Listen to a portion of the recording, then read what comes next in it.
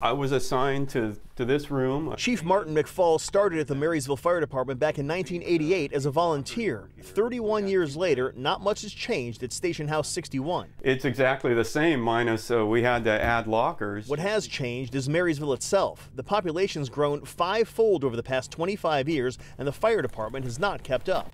The number of calls continues to rise, with the department answering more than 14,000 last year alone, with fewer firefighters than it had 11 years ago.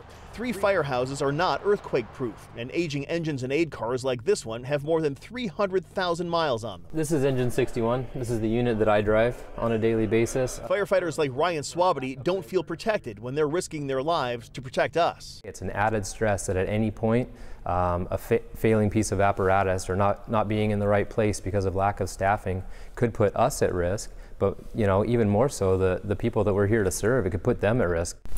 So Chief McFalls is proposing a property tax increase that would add $130 to $250 a year to a $300,000 home, depending on where you live.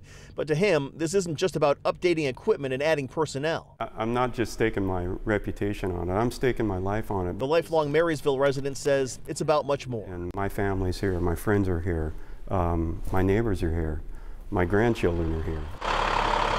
It means the world to me. In Marysville, Eric Wilkinson, King 5 News.